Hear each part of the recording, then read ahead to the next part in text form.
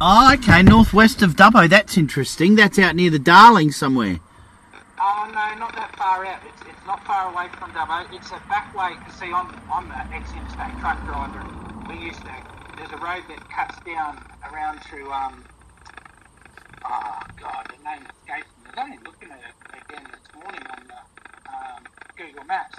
But, yeah, it's a back way that cuts around to West Wyalong to avoid going through Dubbo and...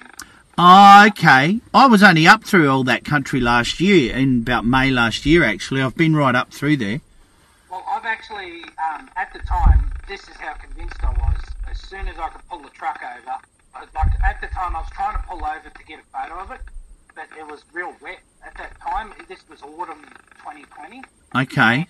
That area there received some rain and it was quite wet, so I couldn't pull off the road and I was in B-double.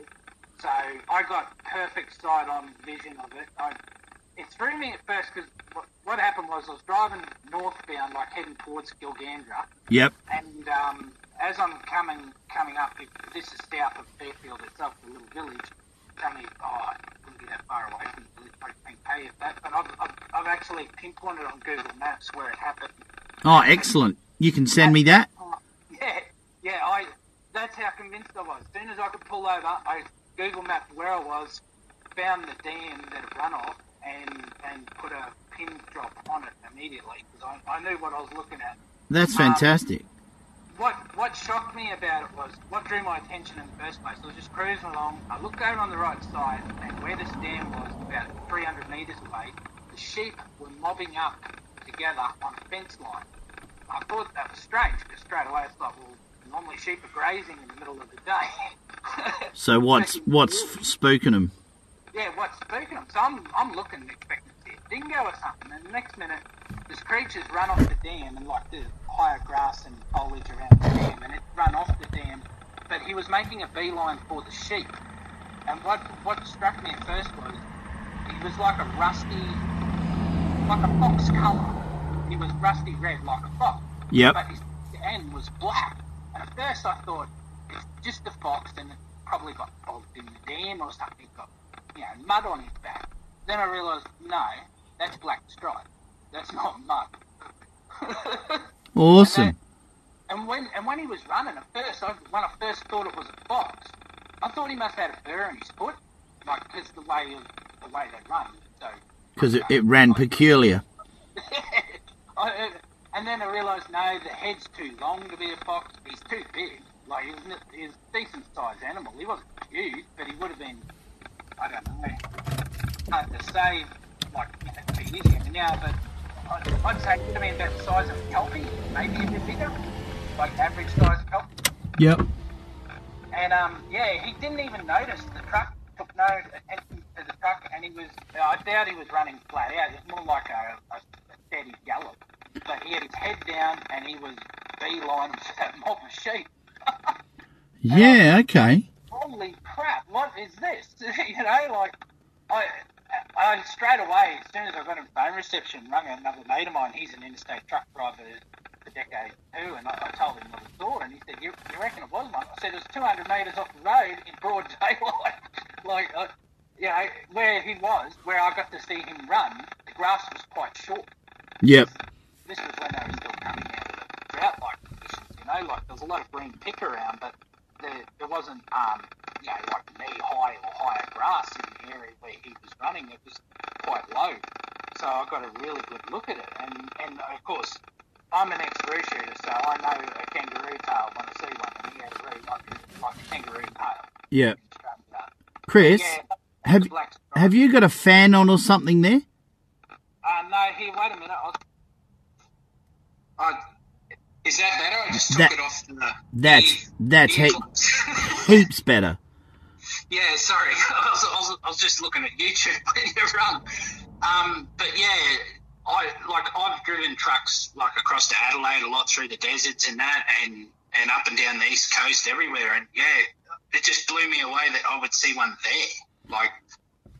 And also, at first, I wasn't even sure if it was a thylacine because I didn't know that they come in other colours. I'd only ever seen the same generic, that tan colour that everyone talks about. Yeah, yeah. So I didn't know until I started watching your channel that they actually come in other colours. Yeah, they do. They come in, like, we had a look at some in the Adelaide Museum years ago, 5-6 years ago, and they got some pelts out of the drawer, and there was a grey one in there, which was a female, and then there was a rusty red one, like you're talking about, which was a male. Yeah, well, he wasn't quite the same colour as a fox, but very similar. But, yeah, it was like a pale-out fox colour, I suppose. Yeah, it was like a rusty red, like a dark brown with tinges of red in it. Yeah, it's like almost like some of the bears you see in North America, like they got like a reddish tinge to the brown, like it was sort of like that. Yep. But the thing that struck me at first was the fact that it had sticking out straight tail. Then it's like a foxtail's bushy, and it wasn't. It was like a root tail. Yep. And the black on the back. That's why for a second I thought, oh, it's just just been a fox in the dam, and he's had a swim and got mud on him, And then I realised, well, he's got something wrong with him. He's not running right. And that's when I just stared at it. I slowed the truck right down. I was only doing about 80 because there's like some dog legs through that area, 85, 90K. I was trying to build speed back up. And when I seen it, I actually slowed right down. I was trying to get the phone out, but by the time I got the phone out and nearly come to a stop on the bitumen, he was that far away. It wasn't worth it. Yeah. Would have been a speck. So when the closest you got to him, how close was that? Well, when I send you the picture, you'll see the dam. The dam is like right beside the road. Like the boundary fence is, I'd say 20 metres off the road would be the boundary fence. The dam's right there. And he come off the back of the dam on an angle towards these sheep. So he would have been, at worst, 150 metres away at most when I first spotted him. Yep. And like I said, he was in the open, like the grass was very short where he was. So I got full view of it side on, and that's what took me. Like I literally took the foot off the accelerator and started slowing down immediately because I'm trying to get a good gander at this before it gets away, because I'm like, that ain't a fox and it ain't a dingo. Yeah, and, right.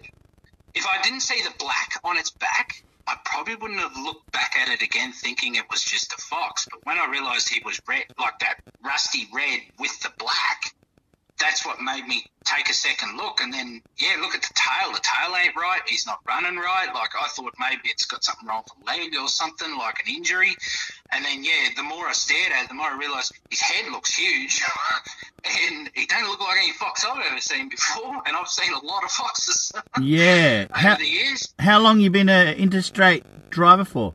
I've done it for 3 years interstate, and now I'm back as a local driver. I run road trains from Toowoomba to Brisbane every day because I live in Toowoomba. Oh, yeah, yep. Yeah, and at that time, I was running down to Sydney, Melbourne, and people say, oh, you've mistaken it for something. Well, originally I come from Western Queensland, and I grew up my entire life offside uncles that were hunters, roo shooters, pig hunting, you name it, we did it. Yep. And you get to see a lot of foxes doing that sort of stuff, and dingoes. And, I've seen a lot of dingoes interstate truck driving over the years, and it's a dingo the second you see it. You can't. Well, they got that curve in the tail. Yeah, well, there's just the way it was running, and I tell you what really made me want to call you was when I seen that footage of the lady in Western Australia that had that one, how he was galloping across the paddock that she got on the camcord. Oh, that was Western Victoria. Yep. Oh, was that Western Victoria? I thought it was Western Australia. Yeah. Well, the second I seen that footage, that's exactly how he was running, just slightly quicker. Yeah, but they have a bit of a skip about the back feet while they're running with the front feet. It's like they're hopping at the back almost. Well, because I've had a lot of dogs in my life, being a hunter and that, and it reminds me of when your dog gets a burr in its back foot. It starts doing that skip and running, almost carrying the back foot type thing. Like a limp. Yeah, like a limp nearly, and that's the way it was running, and I just couldn't believe it. And then looking on Google Maps, I realised the area I was in, especially on the northern side of the highway, going back up into there's a lot of knobby hills and like forestry areas that aren't cleared. So there is a lot of habitat there for it to live in. So this was south of Gilgandra, yeah? Yeah. I should be able to. I might have to save your number first to do it, but yeah. Fairfield is like, it's Fairfield Road was the road I was on. Yep. And yeah, that cuts you, like you come down to past Gilgandra, and then I think it's 40 k's north of Dubbo. There's a road there, takes you around through Nemoy and, what's the name of that other place? That bloody escapes me now. I was only looking at it before. I've been right up through that country many times as a lad, because my old man used to be an interstate truck driver as well. Yeah, Tullamore. It's just southwest of Tullamore. Okay. Yeah, on the Fairfield Road. Yep. That's where I seen him. And when you look on Google Maps, there's like just after Fairfield going south, there's a couple of big dog legs with some big straights, and it's on one of them straights that this dam is, and that's where I seen him. Yeah. And I was quite taken back by it, actually, because, you know, it was broad daylight. Like, this would have been around lunchtime, and I know it was in May because my birthday was coming up. I knew it was only a week or two before my birthday. Okay, right. Yeah, so it would have been, mid-May 2020. Yeah, so not that long ago. No, like, it has stuck with me ever since. Like, it's something you don't forget. Yeah, and you know, nearly I'd say 99.9% of the people I speak to, one of the key things that stands out when they've seen these things is that gait, that weird locomotion. Yeah, well, like I said, that's what made me, that and the black made me look twice, because I was like, hang on a minute, he's running weird, like, what's wrong with that fox? And then I realised, shit, he's got a huge head for a fox, and the stiff bolt-out tail, like with the kangaroo shape to it. Like, it didn't look like a fox tail. Like, I've seen foxes and they always got that nice bushy tail and usually a white tip, and no, it wasn't bushy. And the tail was like a roo tail, where it was solider and thicker at the base and sort of tapered off. Yep.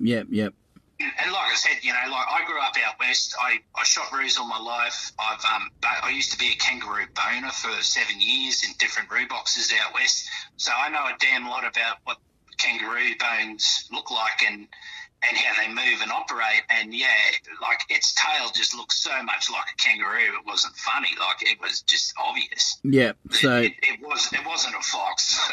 you can see why they call it the Australian marsupial wolf then, eh? Oh, yeah. It's so, and the big head, like, the head was enormous. Like, a lot of people don't realise, with a dingo, their head is the same width as their shoulders. Yeah. Wherever a dingo can put his head, his whole body can follow. Yep. Whereas, from what I could tell with these things, that ain't the case. Well, these are jumpers. They can jump over fences. They don't need to go through them. Yeah. Oh, I was just saying, like, for holes and crevices. Yeah, exactly. Yeah, a dingo, wherever he puts his head, he knows he can get through, whereas I doubt a thylacine would be able to do the same sort of thing, because the head's a lot bigger than the shoulders. Yeah, that's a really good observation, mate. The females are known to have a slightly narrower face and a narrower muzzle, but the males are known to have a broader head. So that's really, really good info. Really good info. Do they have their ball sack the same as a kangaroo? Because I didn't see any sexual organs, because one reason I was too far away. But, I was just curious. Are their balls in the same area as like a red roo, or are they different? Well, they are, but the penis is actually behind the scrotum, and the scrotum has a pouch on the male to keep the testes up so they don't get caught on things. So the males actually have a pouch for their testes. I never knew that. Yeah, that's so very interesting. Now the females, kangaroos are the same, where the scrotum's forward of the penis. Yep. Yeah, I'm aware of that with roos and that. Yeah, so I didn't know they had a pouch. So it would be unlikely you would see testes on one then. Yeah, because they recess and go up when they're running through the scrub, so they don't get hooked up, basically. Yeah, right. Well, that's an ingenious design. Well, they're primarily a runner, but they can take off like a kangaroo and bounce. So it's almost like these things are caught in the middle of evolution and they're not quite sure where they fit. And, you know, that sort of explains the really weird gait. And then the fact that they look like a dog, they act like a cat, and they run like a horse, you know, but they can hop like a roo. Now, I noticed you said before that it galloped off, so is that because you can recognise a gallop, or that was just a bit of terminology? Yeah, it looked like it was running more like a horse than any other animal that you could think of, really. But he's, at first, when I first seen him, like that footage I was saying that you had from that lady in Victoria, he was sort of like having that bouncy little run it was doing, and then it sort of progressed into a gallop. And at first, I thought he was running directly for the sheep, but then I seen him from, like, before he got completely out of view, he looked like he tapered off to the left because there was some scrub, or might even been a bit of a knobby hill over there with a bit of scrub on it, and it looked like he sort of beelined away from the sheep and curved back up towards that hill. But at first I thought he was going for the sheep, but the sheep knew he was there because they were mobbed up well before I come along, and I was like, this is really weird. I was straight away looking for a dingo or a pig. So I thought, you know, but coming from out west myself, like you really take good observation of animals that are feral as well as ones that are domesticated, because normally they'll give it up if there's a predator nearby. Yeah, and if you're a shooter, you got to know what it is before you pull that trigger. Yeah, and I love nature and animals in general. And I love observing animals in the wild. Like, I used to get excited seeing eagles, even, you know, along the highway. It's something to break up the boredom of the day. And you sit behind one of the wheel of them things long enough, you really start looking out the window. Yeah. Oh, look, we used to do the Adelaide-Brisbane run, me and Dad. We used to take Chryslers up and then Mitsubishis when they took over, and then we'd bring Holdens back because they still made Geminis and Tiranas in Brisbane back in those days. Yeah. Well, I wouldn't be surprised that more people see them than you think it's a fox. Like, because you know, a lot of people these days, the brainwashing our scientists and government do is renowned for its ability to change people's opinion. Yeah. Don't start me on that bunch of clowns. I wouldn't be surprised at all. A lot of people have seen them and didn't even know they've seen one, just thought it was a fox, like, you know. Yeah, we had 3 guys in Murray Bridge in South Australia about November last year, all saw one run through an oval, broad daylight. Now, there were security cameras at the oval, so they rang up and said, oh, could you check the cameras? Could we have a look at it? You know, there was a really weird thing run through. So the people that ran the establishment, I won't say what it was, they got back to him and said, oh, yeah, we had a look. It was just a fox.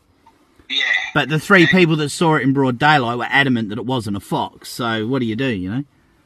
And that's the trouble these days is, you know, if it doesn't suit the scientific narrative that they've got going, they just dismiss it. And I've also, like I said, where I've come from out west there, like the Grey Range west of Blackall, it shadows the Thompson, Barcoo rivers and the Cooper River down to the border. And up in them mountains there, it is very remote. Like, there's a yellow-footed ring-tailed, a white ring-tailed wallaby out there that they made Idalia National Park to protect this wallaby. I know for a fact from opal mining and being on fencing plants throughout that entire Grey Range, they're endemic the whole way along there. Yeah. But scientists failed to recognise that. But there's so much area in this country that has not been explored. Like, I found a gecko underneath a rock out there, right? It was perfect army-coloured gecko, had an army pattern to it, a waxy skin, a strange-looking gecko. I've never seen one like it in a book or on the internet since. So I put it back underneath the rock and put it back in its habitat.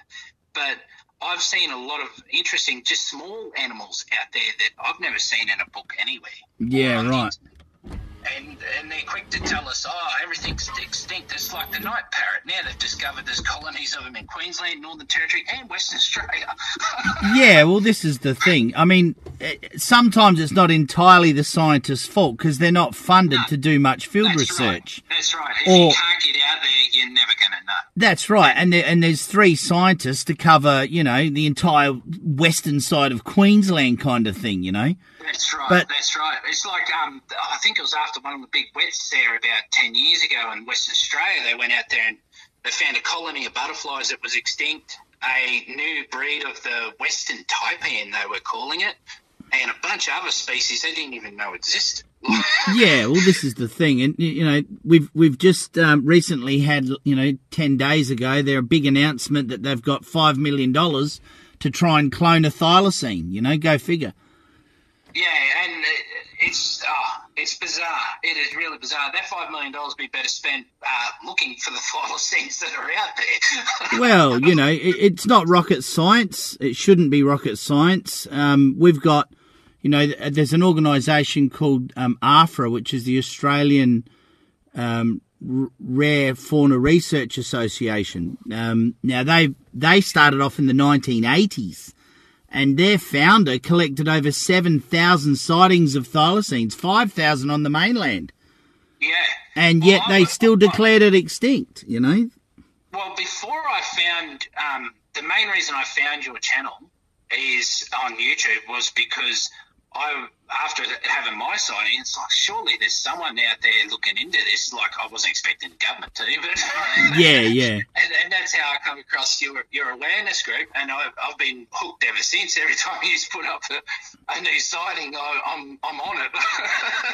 Well, mate, once you've seen one, it's hard to tell you they're not there. Well, that's it. Seeing is believing, and when you've got literally hundreds of people very independently reporting seeing extremely similar, if not identical things all across Australia, and then you have some turkey in a white coat that gets out of the office once a year for 2 weeks telling you, I know they're extinct because we haven't got one to cut up. You've got to be all wrong, Like, yeah, nah.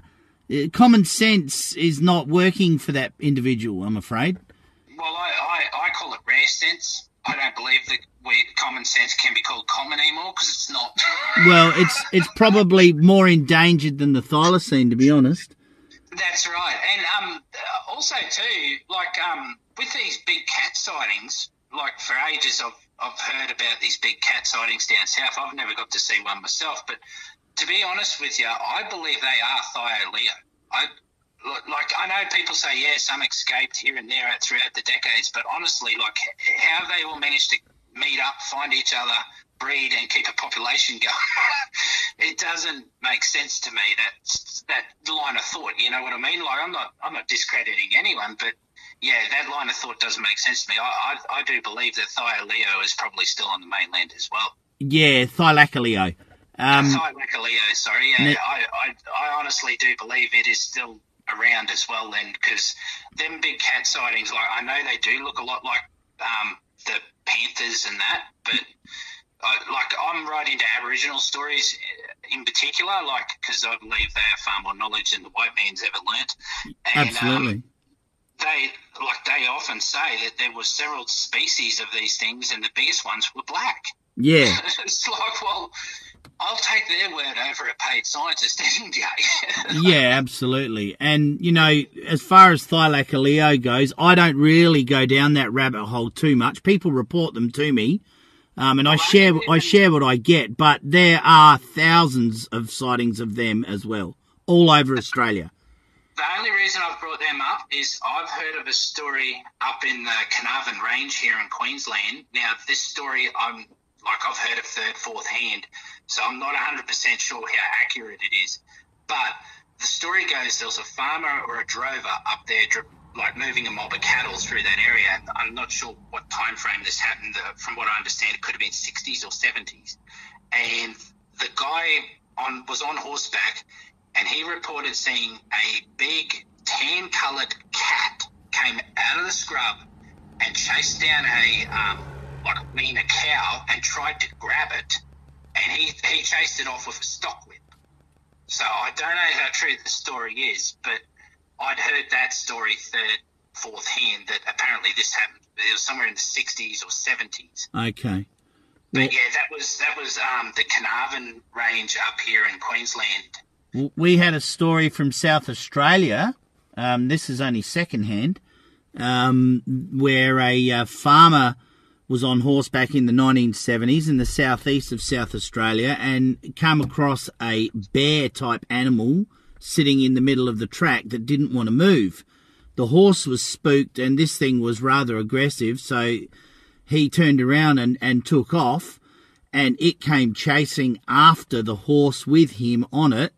It lunged at the horse, managed to stick its claws in its rear end, and let go, and they got away, but it had the big fifth claw mark that sits at a right angle, stuck in the horse's rear end, you know. So there's really only one animal out there that can do that, and it's meant to have been extinct for 10,000 years. So, you know, these things still happen. Well, it's like with the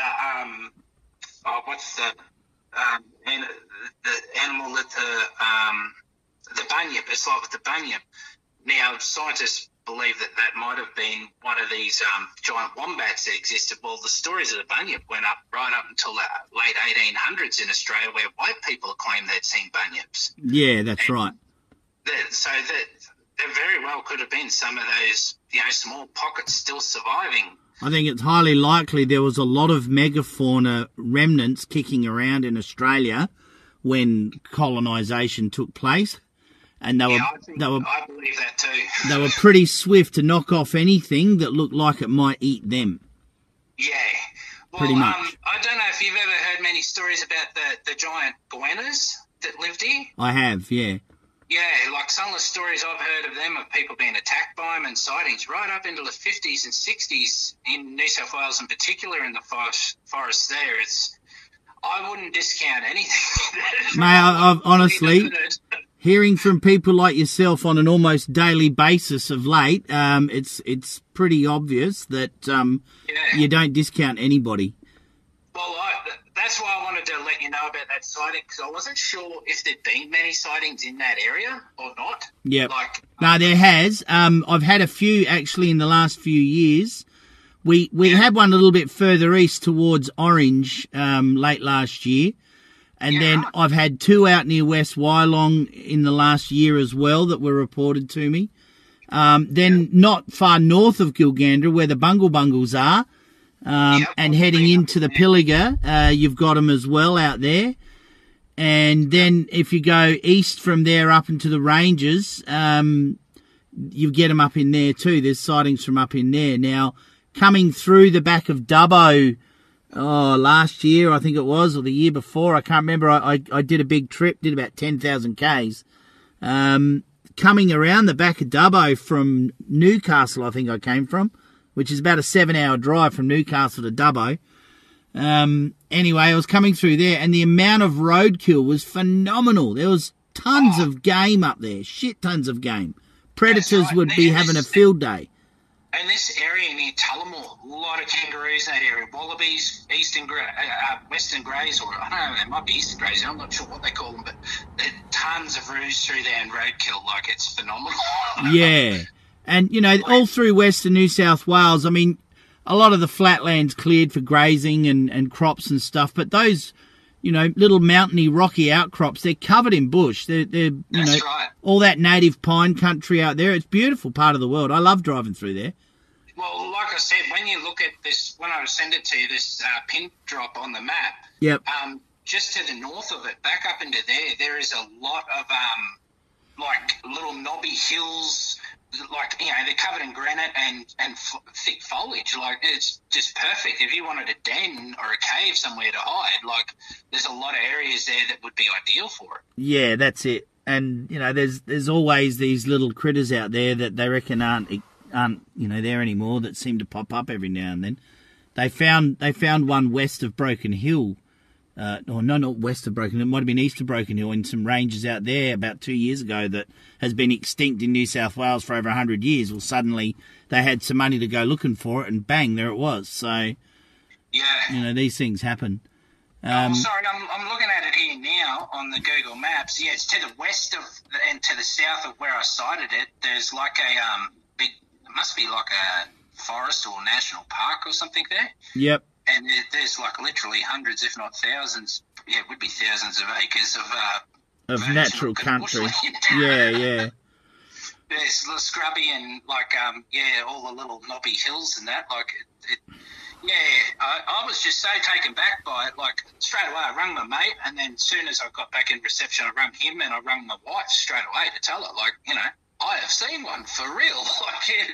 It was just what threw me at first. Why I didn't think straight away it was the thylacine was the colour. Like I didn't know they come in other colours. I had no idea. Yeah, well, if you have a look at the there's an online museum called Natural Worlds, the online museum for thylacines, and they've got some really good photos of a lot of the different coloured pelts from the museums, and there's a big variety.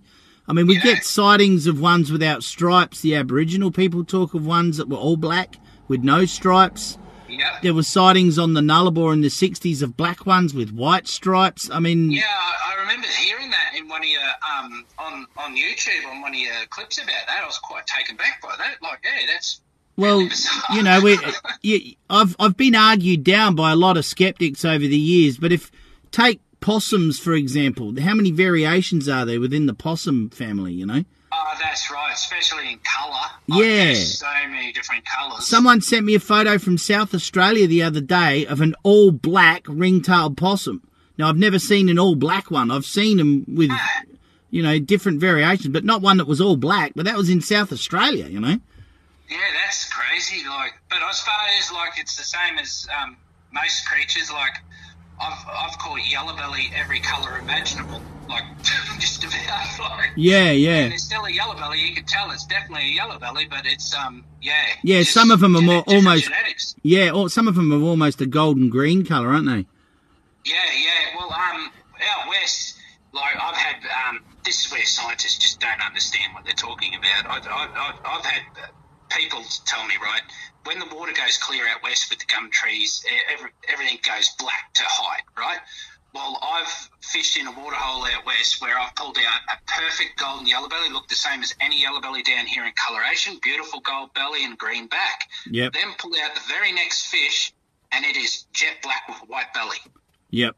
Still a yellow belly, identical in bone structure. It is definitely a yellow belly, and the black brim out there, they're silver, they're not black. Yeah, so black brim. And I've pulled them out where the black was more of a bluish hue to the black than rather being jet black. All out of the same waterhole.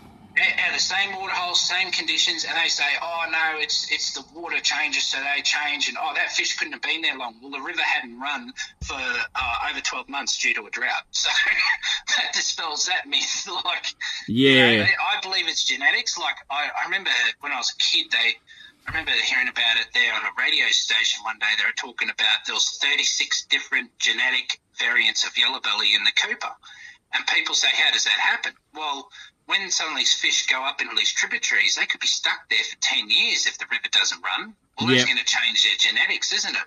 And then they finally breed, and the fry and the eggs go downstream, and all of a sudden you get all this variety. That's right, yeah. And if there's at least 36 different species of yellow belly in the Cooper alone, imagine how many different genetic offshoots there'd be within the thylacine, especially if there's populations have been separated for so long. Yeah. It would make sense that colours probably would be different, I suppose, and stuff like that. Absolutely, mate. And you see the same thing within dingoes. There's about 8-10 different kinds of dingo colours out there as well. You've got alpine dingoes, got all black dingoes. Right. They've only been in Australia for 10,000 years or so. So, what who's to say that things can't evolve over a short period of time to their climatic and geographic conditions, Well, speaking of freaky things, I come across a eagle one day near Moree, on the western side of Moree, coming in from the Burke Way. Yep.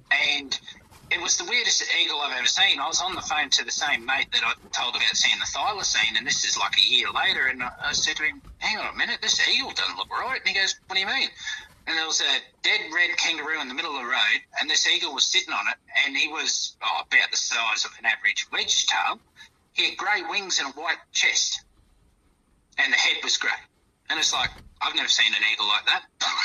It wasn't a sea eagle. Well, that's what I said to my mate. Could it be a sea eagle?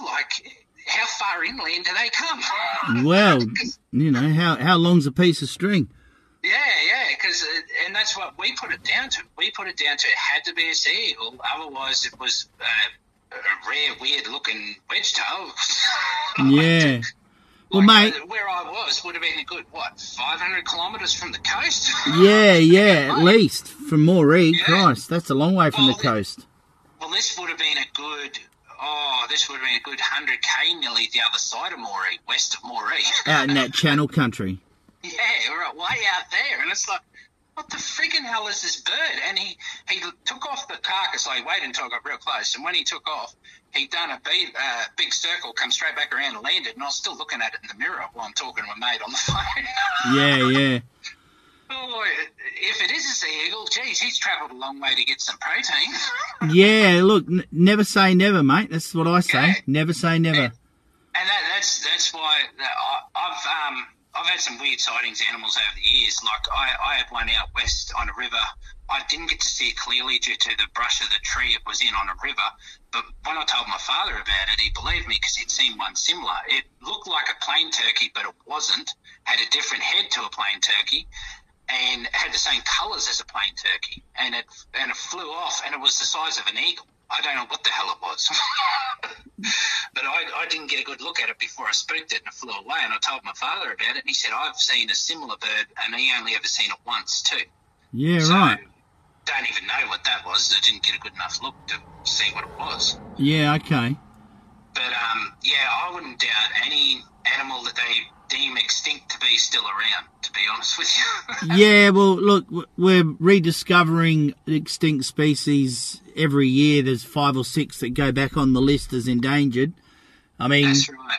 You know, the Tasmanian government, in their wisdom, down at the Hobart Museum, they've got this little plaque there at the Thylacine exhibit that says they consider it to be functionally extinct. Well, there's no such thing as functional extinction. It's called critically endangered. That's it. Yeah, that's it. So you're admitting it's still alive. Well, they don't want to admit it's still there because then they might have to be compelled to do something about the way they manage this place. But anyway, that's another rabbit hole. Yeah, and I agree with that too. That's why a lot of these narratives stick, and they try the hardest to keep that narrative going. That involves that. There have to be conservation efforts. That's right, mate. We spend way more money destroying the environment than we do protecting it, unfortunately, but that's the nature of the beast. Well, listen, Chris, I've got to cut you off, mate, because I've got a lot to do. I'm out collecting cameras today. I had the recorder going before you rang. Is it okay if I use this interview as one of our podcasts? Yeah, that'd be fine. Just probably cut my name off it. Yeah. If that's all right. Yeah, I can do that. I can edit out your name. That's easily enough. Yeah. The rest I'm okay with. Yeah. All right, I'll just call you Joe Blogs or something like that. That'll be fine. Yeah. Anyone who knows me will know my voice anyway. All right, mate. No worries. Well, look, thank you very much for your information. And by all means, if you find anything unusual, send us through a text or a photo or whatever, and we'll go from there. But have a look at our website, and, you know, check out that Natural Worlds online Thylacine Museum. It's well worth a look.